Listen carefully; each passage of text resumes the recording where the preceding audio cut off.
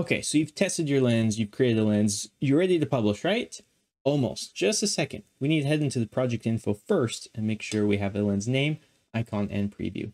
Okay, so here in Lens Studio, we need to give our lens a name, icon, and preview, and we do that through the project info.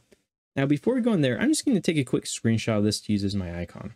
So I'm going to change to the rear camera so I get this kind of more world view.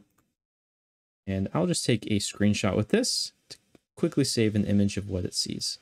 Now, I just took a screenshot of the preview panel for my icon, but feel free to design an icon in some software of your choice. Now, in the project info, I'll give my lens a name. Let's call this Cool Grain.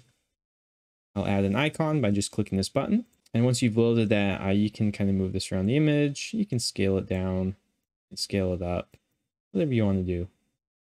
So I'll just grab a few of the palm trees here for my icon.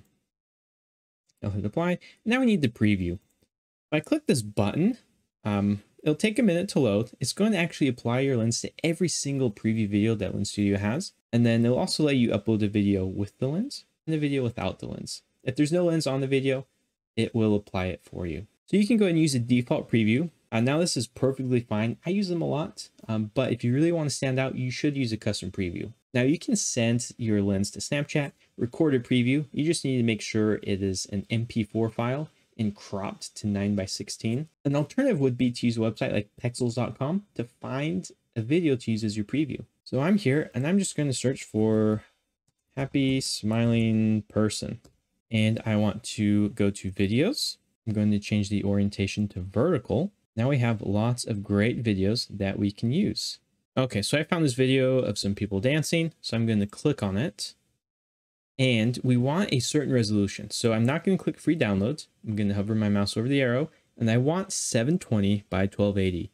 It's not the highest resolution video. But remember that these previews are pretty small. They're inside the app. They don't need to be super high res.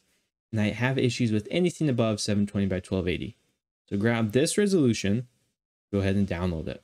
Once you've downloaded the video, come back to Lens Studio, and we want to upload the video without the lens. So choose File and find your video.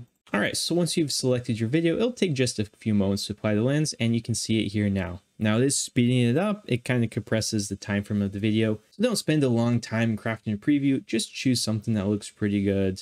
Now, the last thing we want to do here is I'm going to change the hint. And this is something that Snapchat will display for you. Now, since you can tap to change, I'm going to come down here to tap and select that and then click apply. And that is it for setting up our project info. And we are ready to move on to submission.